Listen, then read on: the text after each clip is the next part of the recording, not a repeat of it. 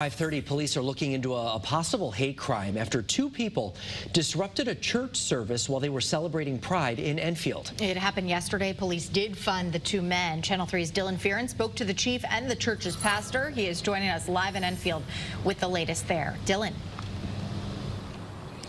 Well, Mark, Aaron, police in Enfield are investigating tonight. The two men are banned from the church, banned from this property until further notice. If they come back and there is an event here Wednesday night, they'll be arrested. I am thankful that they are sending people our way. After his service was disrupted yesterday, Pastor Greg Gray knows security at houses of worship is important. Those feel like they're supposed to be our safe spaces, and when something like this happens, it feels like a violation of our safe space, our home.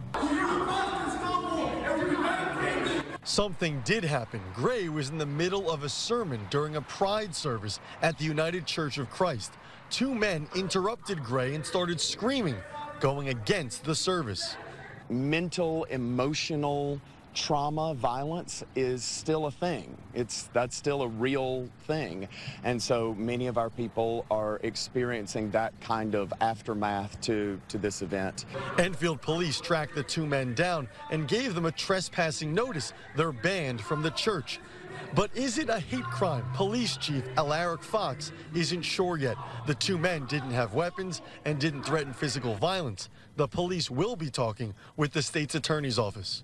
If there is a criminal offense, it would be a disorderly conduct, a breach of the peace. We'd have to look into the applicability of the hate crime statutes.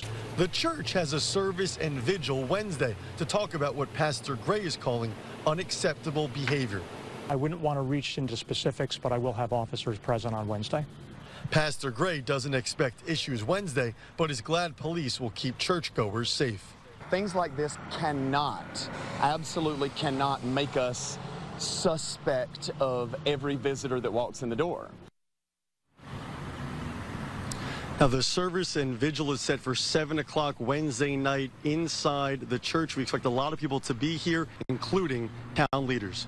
We're live in Enfield tonight. I'm Dylan Fearon, Channel 3 Eyewitness News. Okay, Dylan.